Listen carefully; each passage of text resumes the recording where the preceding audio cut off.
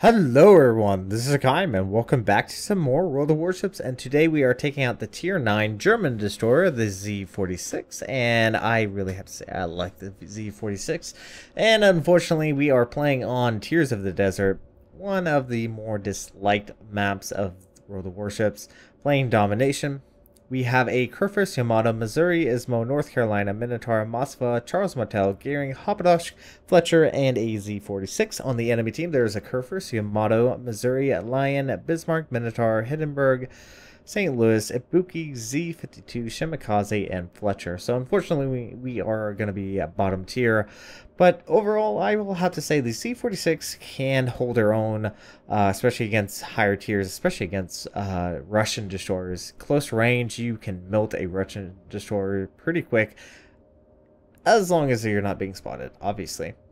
But anyways, we are going to push towards B, and one little side note is I'm running a bit late. I'm actually trying to get this quickly recorded before my brother gets home so we can make supper and relax. So I'm gonna quickly try to get this all taken care of because, well, I was in fact getting tomorrow's new Let's Play started, or better yet, get the everything in check and in gear to where it will be coming out smoothly.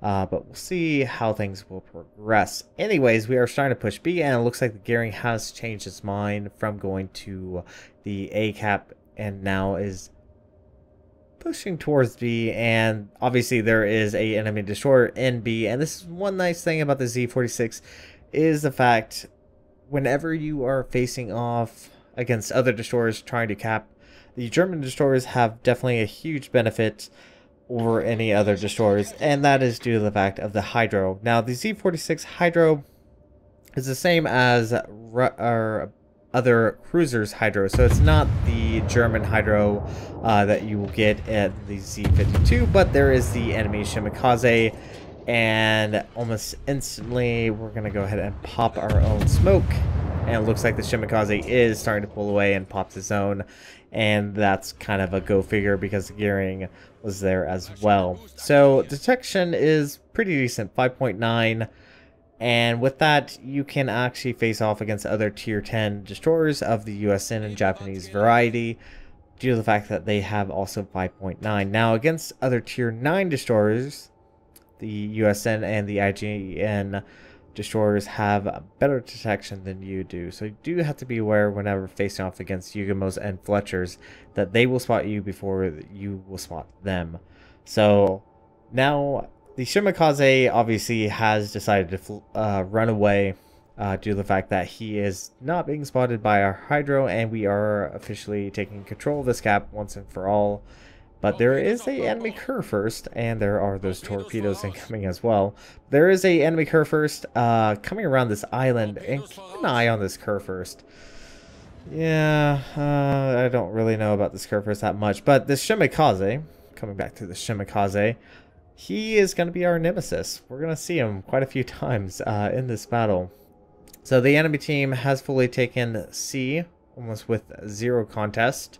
Hapadosh is pulling away with our Minotaur, and there is the enemy Shimakaze finally spotted, and now we can go to town. The AP is pretty decent. You will get quite a bit over pens, but for the most part your penetration's pretty decent since you are firing a much smaller caliber guns, but unfortunately we have strayed very close to a enemy Bismarck, and his secondaries have opened up. So whenever you do have a destroyer that decides to turn away, switching over to HE is a good choice, but your HE is, well, it's less to be desired. Let's just say that much. So at the moment there's not really much we can be doing, and this is kind of how the Z-46 is. It's supposed to be a mixed bag. The AP is its obviously bread and butter, but its torpedoes are decent. They're hit and miss. I will say this much. I'm going to quickly show you guys a clip of a Montana taking 7 torpedoes and tell me what you think.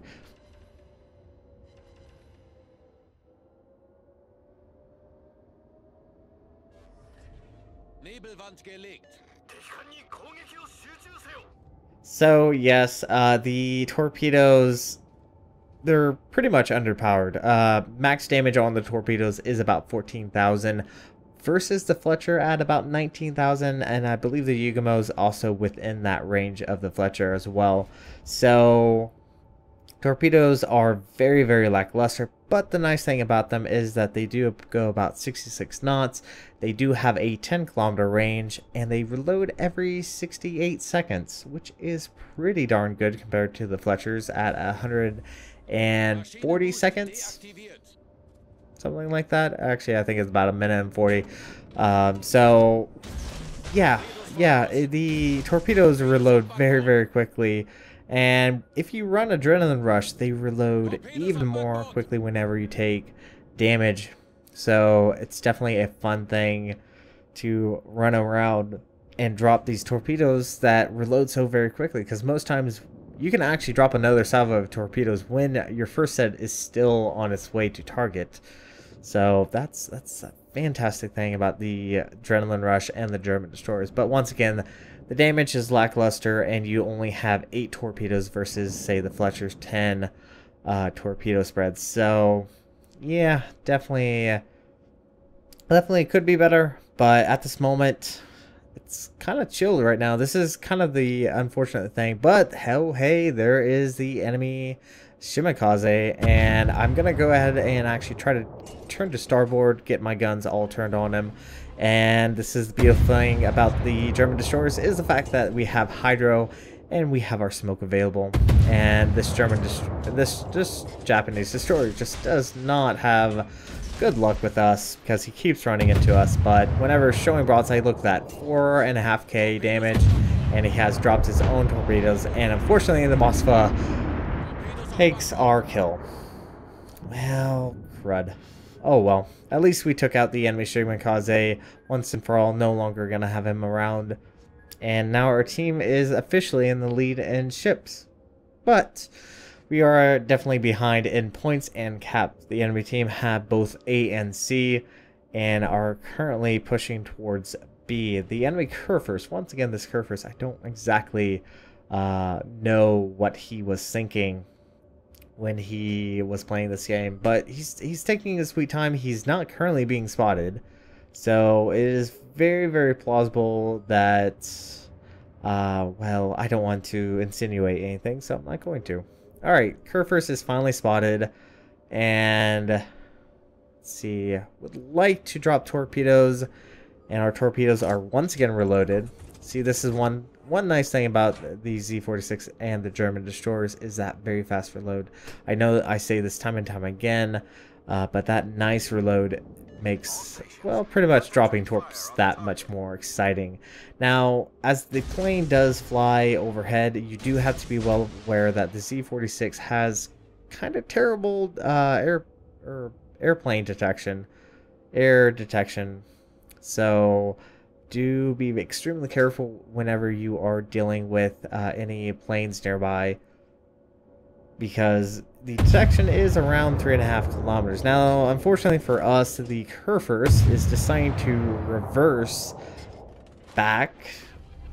Once again, I don't understand exactly what his thinking was, but I did open up hoping that he would start pulling forward and run into the torpedoes.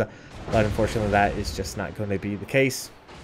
And unfortunately for us, he is going to survive for a little bit longer while he decides to hide behind an island. So the enemy team is starting to push towards the A cap. There is a friendly Kurfürst that is going balls to the walls towards the enemy Yamato. And yeah, don't exactly know why.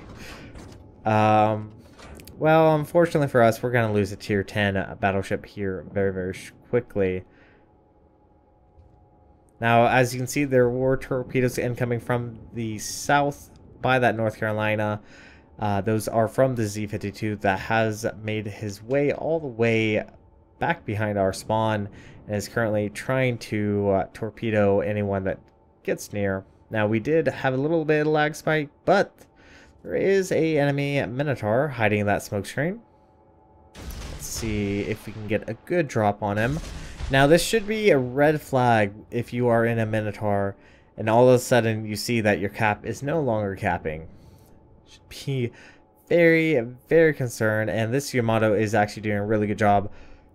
Just took out both our First and our North Carolina, and is not quite done. It looks like he might start pulling forward, but we'll see how things go. The torpedoes are along the way, and let's pop our own smoke. Now, the smoke is kind of lackluster, to say the very least.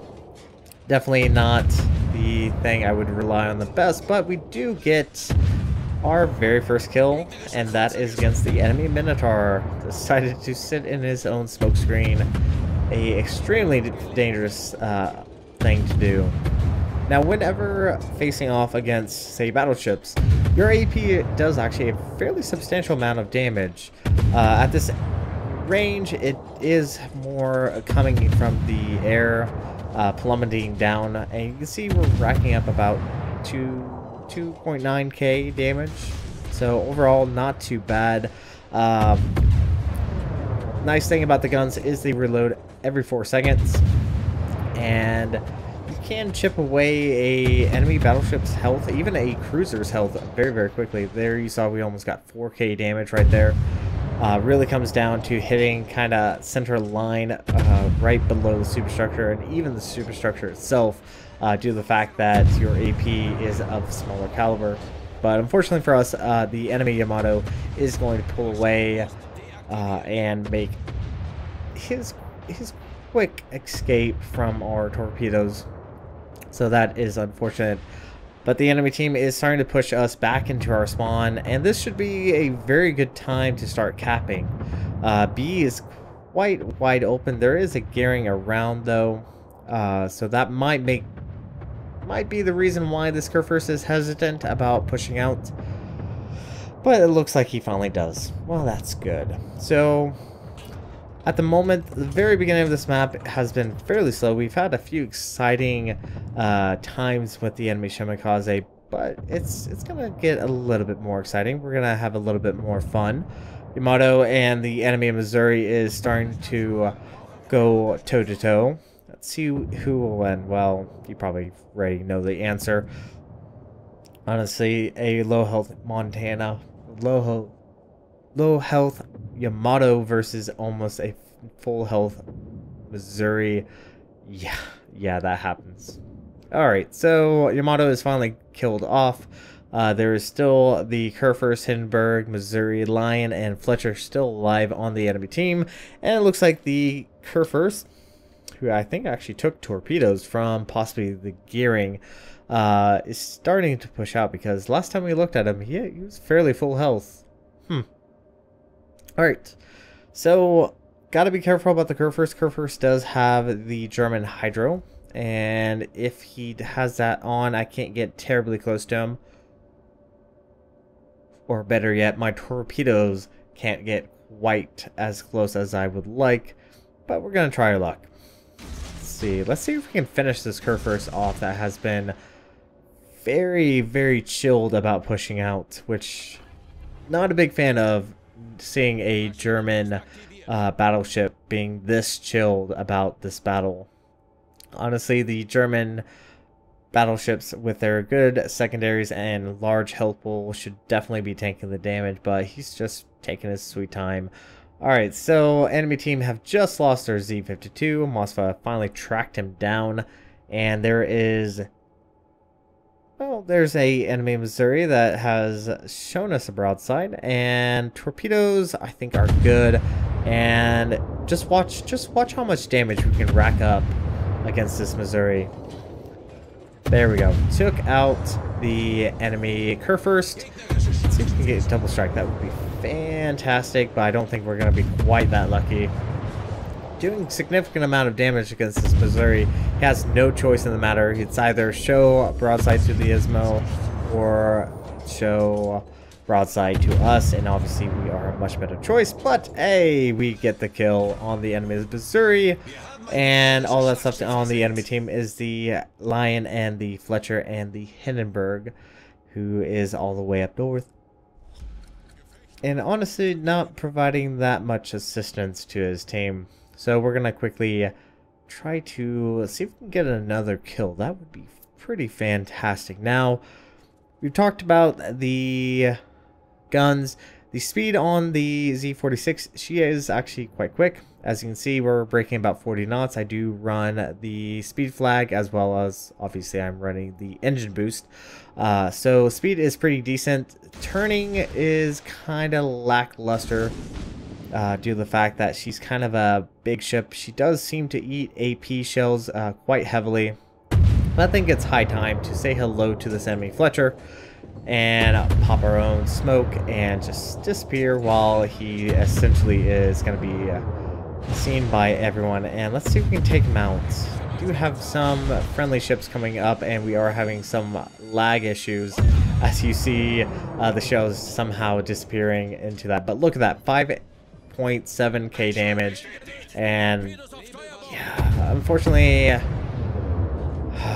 got our kill stolen once again from us, but overall not too bad. Took out the enemy Fletcher. Do have to be careful about those torpedoes. So this is going to be it for this replay. Let's take a look at the victory screen. So our team earned a victory. We brought home 540,361 silver, 13,608 XP, 2,384 free XP. We did 109,025 points of damage, 145 shell hits, 5 torpedo hit, 3 kills, 4 flooding, 5 defended base caps, and 2 captured base. We were top of the team with base XP of 2,555. We did around 29,000 damage against the Kerfers, around 21,000 against the Minotaur, around 14,000 against the Missouri, and around 21,000 against the enemy Motto.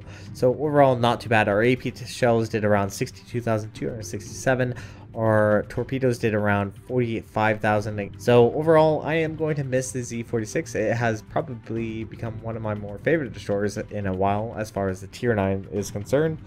Definitely a little bit more so than the Fletcher, but that's my opinion. Let's take a look at our stats in port. See you guys there. Alright everyone, welcome back to the port, and the Z-46 has really become one of my most favorite tier 9 destroyers I've ever experienced. I very much enjoy this ship. I've had a lot of fun with her, and I think she's very, very powerful and very well worth the grind up to her.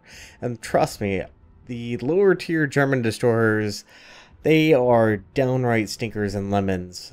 Granted, there are a few of them that are decent and can be decently good, but overall they are downright pain. But once you get up to about the Z-23 is when you start to kind of feel like you can actually do something about the battle. And once you get to the Z-46, oh, she is fantastic. Alright, let's talk about the ship itself. Survivability, 23,050. Now keep in mind, I do run survivability expert on this ship, on my captain, and that will obviously allow you to be a little bit more tankier. And this ship really needs to be tanky, and that's generally, even without survivability expert, is fairly tanky as is. Has the most amount of health in the tier 9 destroyers, and with that you can actually take a lot of damage, but there are obvious downsides of being this tanky. She's actually kind of wide. She's not the narrowest of ships. She's not the fattest ship either, but she cannot take battleship AP very, very well. And that's pretty much the downside of her, is if you get hit by AP, you feel it. You feel it quite heavily and quite hard. And I really wish AP from battleships would not be as powerful as it can be. So moving on to artillery, she has 3 main guns, and the Z-46 is very, very similar to, I guess how you could say, like the Nuremberg, where the majority of your gun power is going to be in the rear section. This is very, very good thing for you because you can actually pull away and you still have the majority of your guns. Now, there's also one little nice thing about the Z-23 is the gun arcs on this middle turret goes very far forward, so it does allow you to angle somewhat slightly, especially against, say, destroyers that decide to fire AP, I guess. But you are able to bring that middle turret to the front to where you can actually use it. So you do have 3 dual 128 millimeters. They reload every 4 seconds. They have a turn time of 10 seconds. They have a range of 11 kilometers with a 97 meter max dispersion. The HE shells is very, very lackluster. I very rarely do HE. The only time would be if a destroyer is pulling away from you, showing the bow or the stern. Well, preferably the stern.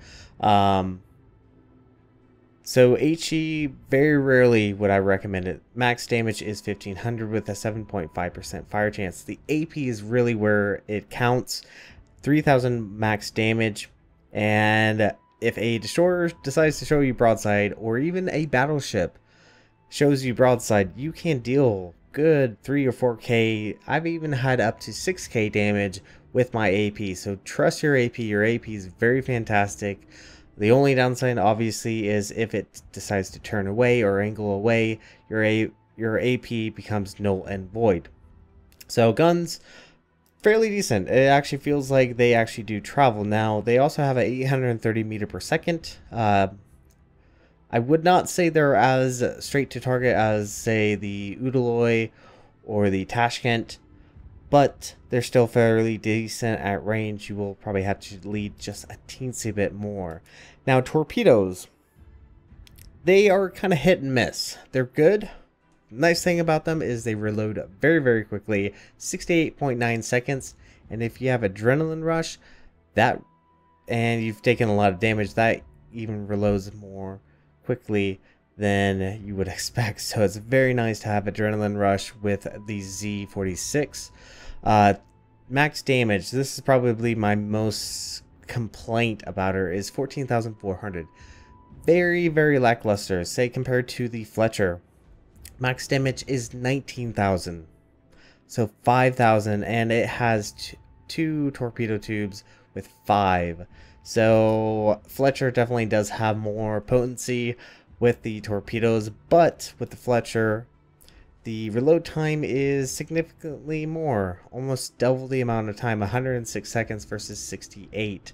So you can get off at least 2 salvos compared to the Fletcher, which does help you in the long run. Range on the torpedoes is decent, 10 kilometers, while the Fletcher obviously is going to have a little bit more by 500 meters. So overall, torpedoes are pretty nice. They go 67 knots. Decent, fast for loading. That's the nice thing about them. Just wish they did a little bit more damage, but it is what it is. And as far as flooding, most times I don't always see flooding, but maybe it's just due to the fact of the torpedo belt on some ships. Moving on to AA guns, they're actually not that bad. I'm not saying they're amazing, but they're decent. Average damage is 18 with a 2.4 kilometer range. They are 3 quintuple 20 millimeters. Then you have 4 dual 37 millimeters. Average damage is 41 with a 4.2 kilometer range. And then your main guns offer additional AA, 45 average damage with a 6 kilometer range. Obviously, the Fletcher is going to be a little bit better in that regards, 25, 57, and 54. But still fairly decent. I do run the AA module on this ship, which does allow increased range whenever dealing with anti-aircraft guns, but very rarely will I actually turn them on. Maneuverability, she's fairly quick. I do have the speed flag on her, so with that 39.4, and with the speed boost you're looking around 42 knots in a straight line. Turning circle radius is kind of big, 670 meters versus the Fletcher at 560, and the Fletcher has a slightly better rudder shift time compared to the Z-46 by 0.6 seconds. So rudder shift time for the Z-46 is 3.6 seconds. So yeah, granted, she's not the worst, but she's definitely not the best in those regards as far as turning circle radius or rudder shift time. Concealment is not bad. Probably my biggest complaint is her detectability range by air is 3.6, while the Fletcher has a 3.3, so a little bit tighter with that additional 300 meters. But detectability range by sea is pretty decent, especially considering the German destroyers had fairly large concealment whenever facing off against USN or even the Japanese destroyers. Obviously, the Japanese destroyers had the best. Detectability range by sea is 5.9, so same detectability as tier 10 destroyers, which is very, very beneficial because if you run into them and they show you broadside, you can take them out. I've done it before. It's very fun. But what really does help is the consumables. Let's actually talk about the consumables. Is the Hydro. The Hydro is decent. The ship acquisition is 4.68 kilometers, while the torpedo is 3.27. It is active for 98 seconds. For load time is 114, which is a tad bit slow. But if you do have your Hydro and they are within that 4-kilometer range, pop your smoke and just melt away their health with the Hydro and the smoke, and it does such a fantastic job. Highly recommend using this combination whenever possible. Moving on to the modules on the ship, let's actually talk about what I've done. Now, I have gone for main armaments mod 1.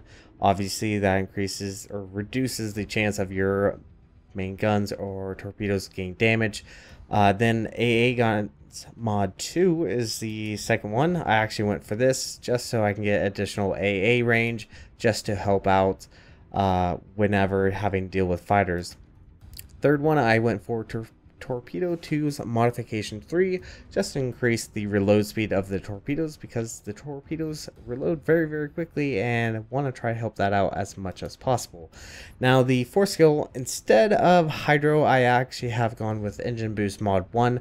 This allows the action time of the engine boost to be a little bit longer, allows you to zip around, allows you to be more maneuverable with it than if you had Hydro. Hydro's not always the best thing in the world to have. It is great whenever you are pushing into cap, but honestly, having the longer duration on the engine boost is very, very beneficial.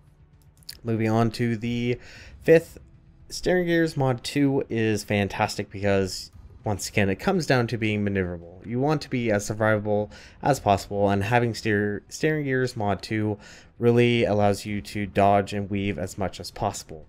Next one obviously is concealment at mod 1. Just reduce your detection even more. Very, very nice to have. Now, as far as upgrades, I probably recommend getting the additional modification to your torpedoes, because without it, you just have a shorter duration or shorter range, as well as a slightly slower torpedoes. So go for torpedoes, go for Z-46, the B-hole, and then go for the range. That is what I would recommend. That's kind of what I figure is probably going to be the best, because this actually is very, very useful, because without it, your rudder shift time is quite terrible. 5 seconds. Well, not quite terrible, but it's definitely not as good as I would like it. So go for B-hole almost as soon as you can, but having those torpedoes is very nice to have. Last but not least is our captain. My captain is actually a 19-point captain. Finally got him up to the 19-point. Starting off, priority target is once again one of my more favorite skills. Just allowing you to know who's aiming at you is a very good thing to know when you need to pull away. Last stand, then go for superintendent, so you have those extra charges, and concealment expert. The additional skills, well, this one essentially came down to the fact of it was my last point and just increases your survivability of the ship. Then adrenaline rush is fantastic. As you all know, the more health you lose, the faster your guns and torpedoes reload, and that gets very, very scary. Torpedo armament expertise reduces the reload time on your torpedoes, which is fantastic once again. And then survivability expert, just to buff your health pool even more so. But anyways, we are going to say goodbye to the Z-46 and say hello to the Z-52. And as always, I will once again say and will recommend this ship because she's actually really fun and really good in the right hands. But anyways, we are going to go say goodbye to the ship and move on. So thank you guys so much for watching, and if you like what you saw, hit the like and subscribe button. You guys have a great and fantastic day. Zaijian.